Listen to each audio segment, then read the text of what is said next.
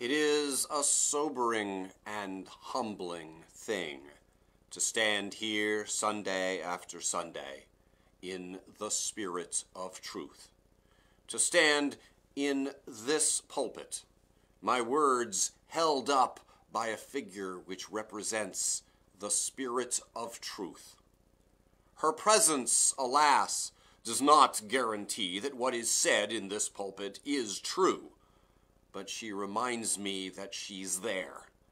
I am ever conscious that when I get up to speak to you, she will be standing before me, silently urging me, as she urges all who speak here, to speak the truth.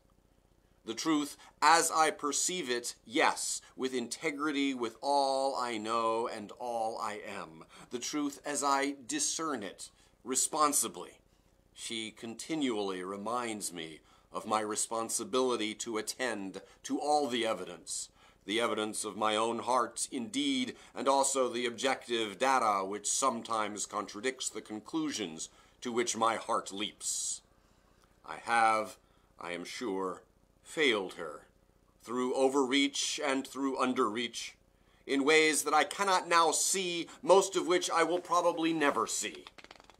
Yet, there she is, steadfast and constant in her support of whosoever would address this Community Unitarian Church. According to our historical records, this pulpit has been at this congregation for 90 years. Ever since 1925, this spirit of truth has stood encouragingly, bearing the load of the messages of this congregation's 6 settled ministers, all the interim ministers, the ministerial interns, the guest ministers, and a long, long list of guest speakers and lay members who have spoken here. On this Martin Luther King Day weekend, as we celebrate what would have been Dr. King's 86th birthday, it is particularly pertinent to remember the urgings of the spirit of truth. Race-based distrust, prejudice, and bigotry continues to bedevil and rive our nation, our world too, but I must say especially our nation.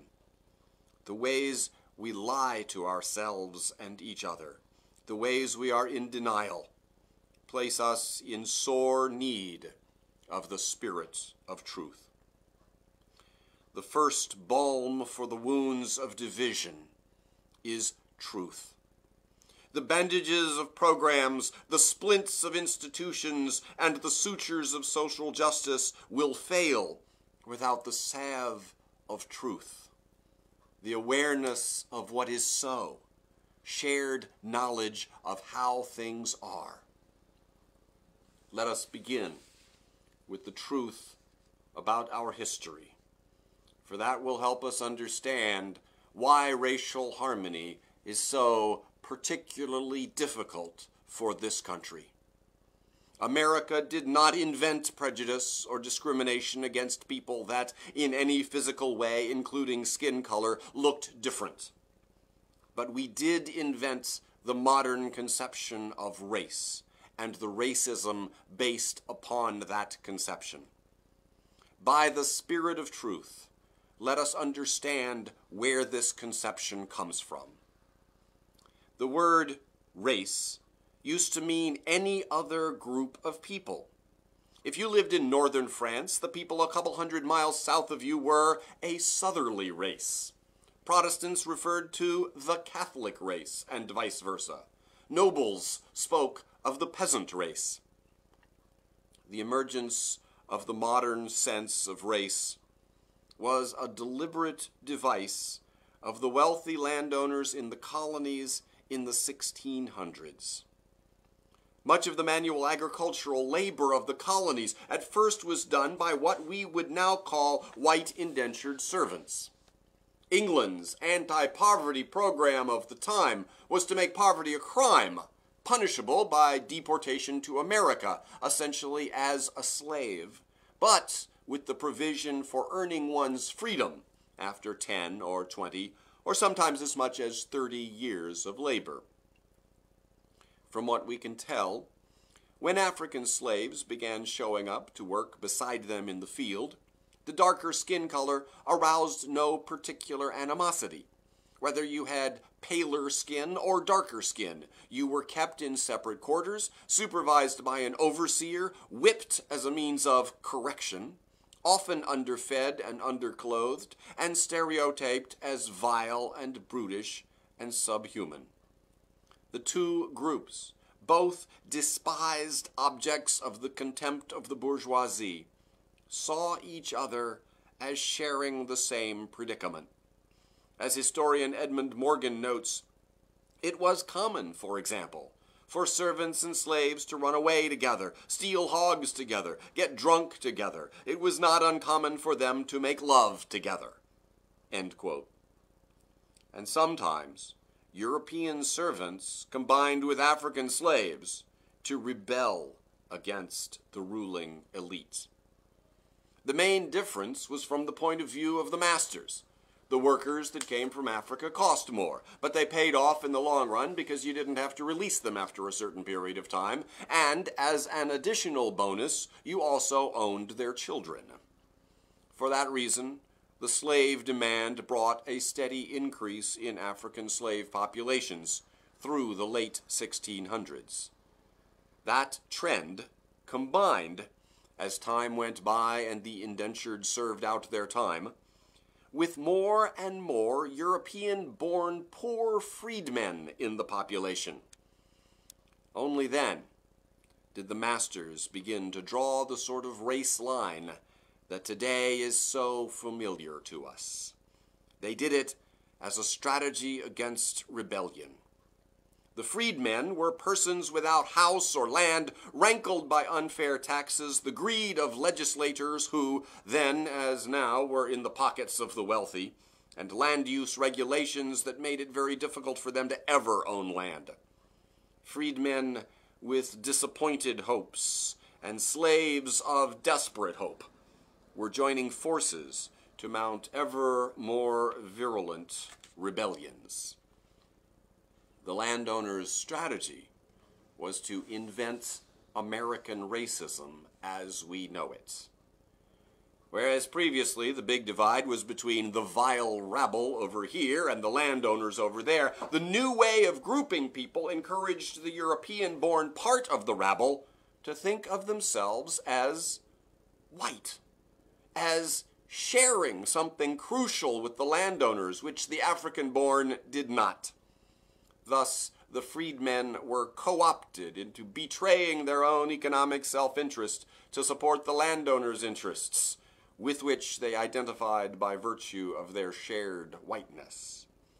It was a brilliant divide-and-keep-conquered strategy to separate dangerous free whites from dangerous slave blacks by a screen of racial contempt. The trick was accomplished by such means as passing new laws offering some protections to whites even while still indentured. As of 1705, in Virginia, any Negro slave could be given 30 lashes on the bare back, but it was forbidden to whip a Christian white servant naked.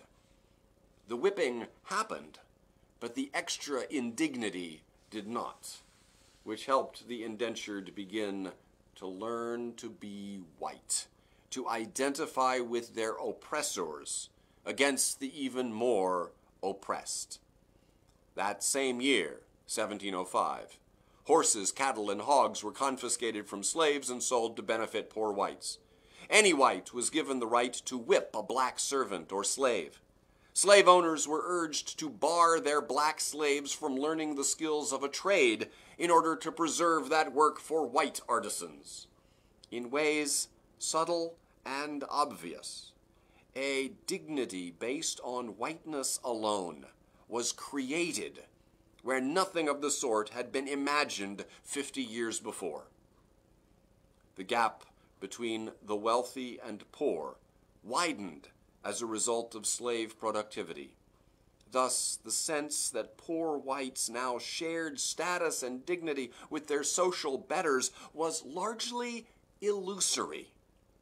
But that illusion was powerful. Being white meant despising blacks, which afforded this illusory dignity that kept poor whites from agitating for economic reform on their own behalf, and instead adopting attitudes and behavior to assist the landowners in keeping the blacks down. We carry that legacy today. Many of the whites among us, if you think back, you'll be able to tell a story of how you learned to be white. I'm talking about stories like Dan's. In college during the late 1950s, Dan joined a fraternity. With his prompting, his local chapter pledged a black student. When the chapter's national headquarters learned of this first step toward integration of its ranks, headquarters threatened to rescind the local chapter's charter unless the black student was expelled. The local chapter caved in to the pressure, and Dan was elected to tell the black student he would have to leave the fraternity. Dan did it with tremendous shame. Or stories like Sarah's. At age 16, Sarah brought her best friend home with her from high school. After the friend left, Sarah's mother told her not to invite her friend home again. Why? Sarah asked, astonished and confused. Because she's colored, her mother responded. Sarah thought, what kind of reason was that for not inviting her to Sarah's house? So Sarah persisted, insisting that her mother tell her the real reason for her action. None was forthcoming. The indignant look on her mother's face, however, made Sarah realize that if she persisted, she would jeopardize her mother's affection toward her. Or stories like mine. I was a timid first grader in North Carolina when one day on the school bus, a big third grader asked me if I liked President Johnson, and I shrugged. What did I know about President Johnson? And the big kid said he didn't like Johnson because he lets, and here he used the N-word, go to our school. The look of contempt upon his face made me feel such a relief to not be the object of that contempt. I learned to be white on that day. I was whited by a system invented in this country 2.5 centuries before by landowners who wanted to suppress rebellion, a system that took on a life of its own and long outlived its original purpose. We are all wounded by the race line that slashes across our psyches, whatever side of that line we may think we're on. Once the race line has been established, there's a projection that occurs. Learning to be white means learning to project upon darker-skinned people everything in us that feels low, vile, or shameful. A constant, nagging sense of unworthiness is part of the deal. Here, you get to be white like the rich folks, but you can't help notice that you're still poor, so maybe you're not really worthy of your whiteness. The more whites were made to feel unworthy, the more they projected unworthy qualities on the group they were allowed to and told to despise.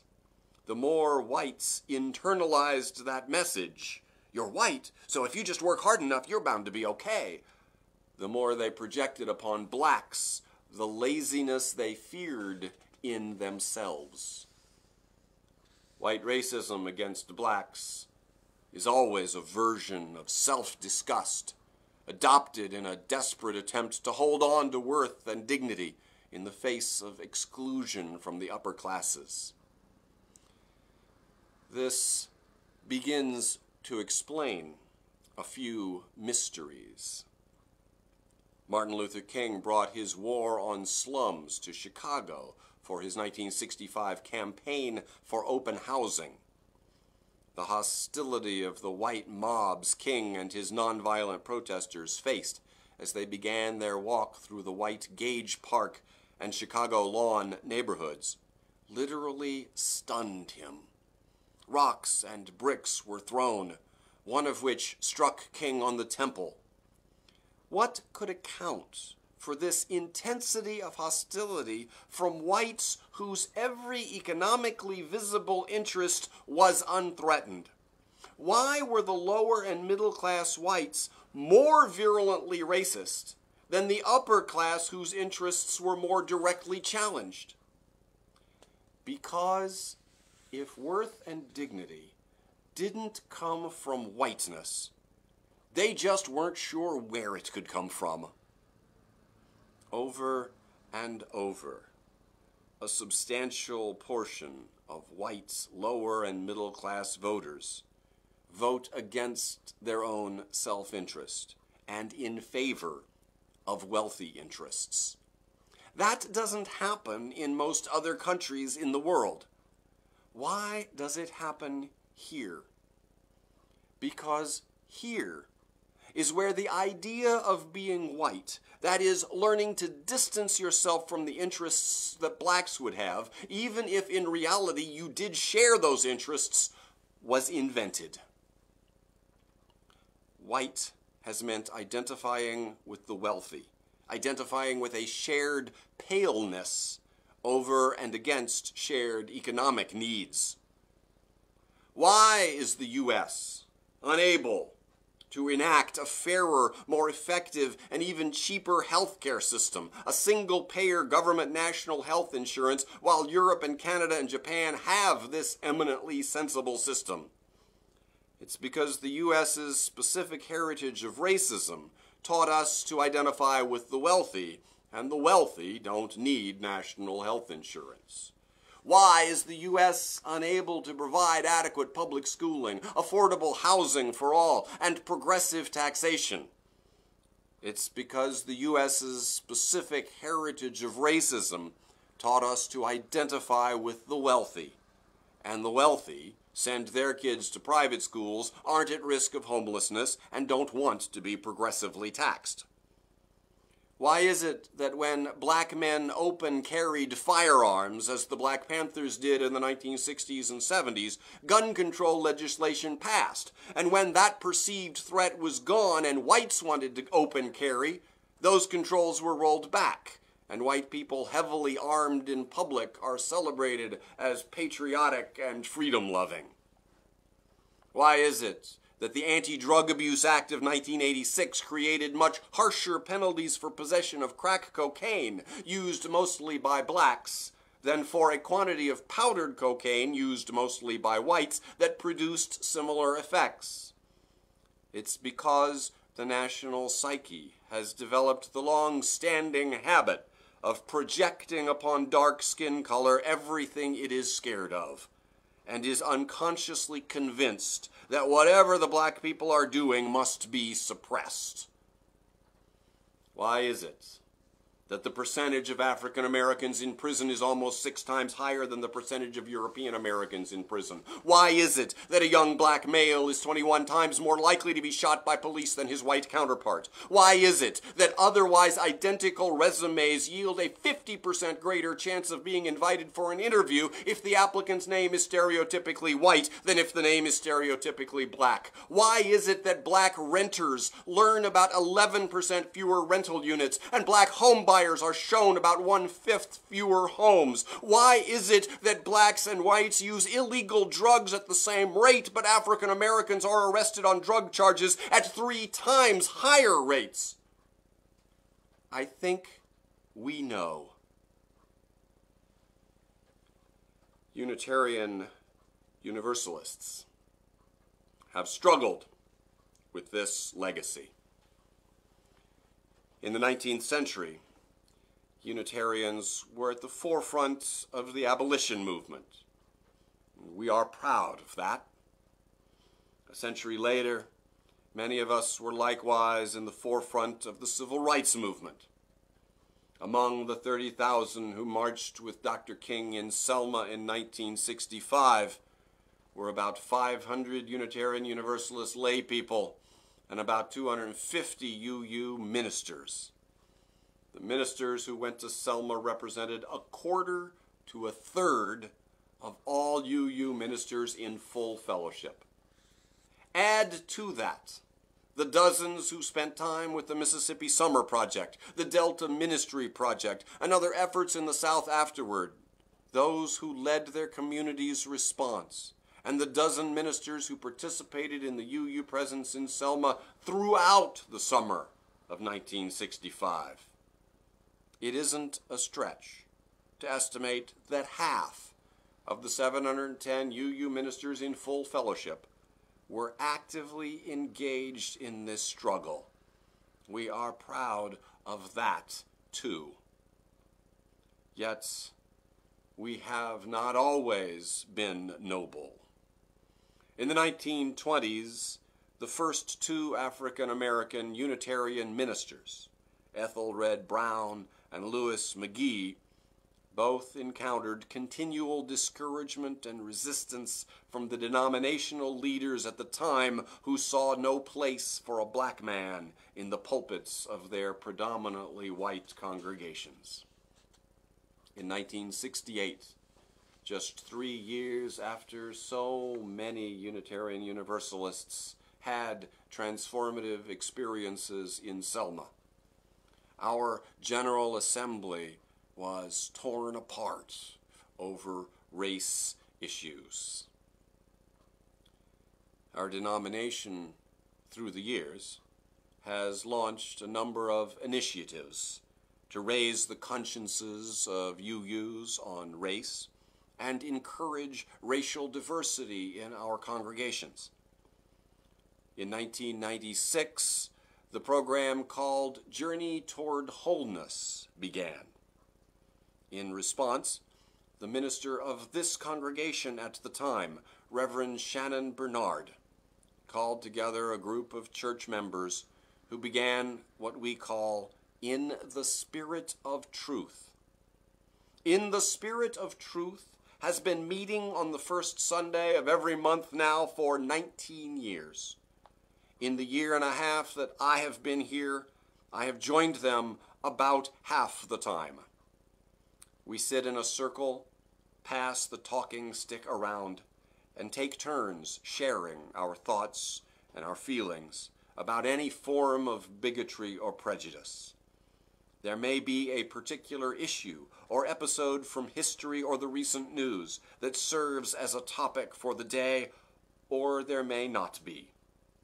The name, In the Spirit of Truth, comes from the recognition of the need to learn to speak the truth to each other as we perceive the truth without fear of censure, to listen to uncomfortable feelings below it, and to see ourselves in others, to see others as ourselves, and to gain insights into the experiences of others which would help us to live our principles in an increasingly diverse world.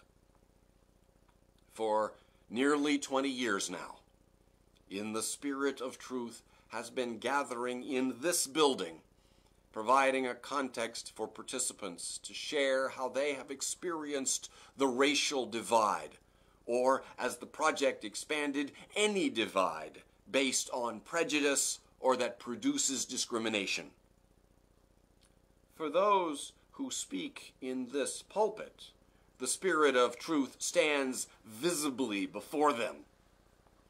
For those who gather in her name on the first Sunday of the month, she is embodied in the faces and the words and the hearts, the broken and healing, bleeding and living, shining hearts of those who speak, listen, and hold one another respectfully, no matter what is said. In that sharing, surprised sometimes by what we hear our own voice saying, or by what we hear others saying, we learn our truth. We connect with others through their truth and the healing of the wounds of racism. Wounds inflicted by a divide and subjugate strategy of landowners more than 300 years ago begins. The bandages of programs, the splints of institutions, or the sutures of social justice will fail without the salve of truth, the awareness of what is so, shared knowledge of how things are. It's the first Sunday of every month. The next meeting will be on February 1st. If you have not been a part of In the Spirit of Truth, or if you haven't for a while, for your own sake and for all our sakes, go, participate, be moved, perhaps to tears, and begin to be healed. May it be so.